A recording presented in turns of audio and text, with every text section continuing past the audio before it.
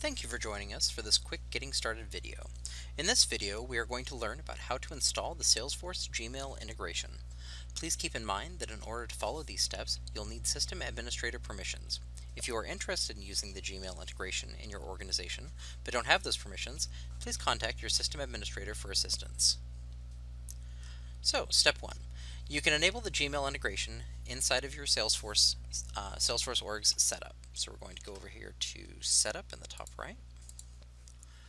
When this loads, we're going to search for Gmail and click on Gmail Integration and Sync. And then we're going to click on this little slider right here to turn it on. There are some additional features that you can enable, but those aren't required to get this functionality going.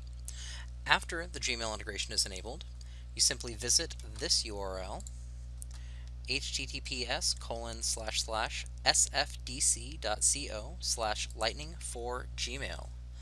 And when you visit there, it pulls up the Chrome store where you can go ahead and click Add to Chrome. Once you've added this, you can go ahead and log into your email and the new panel will show up.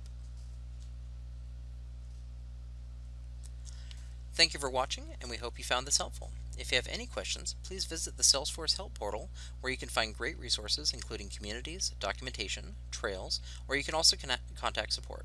Happy trailblazing!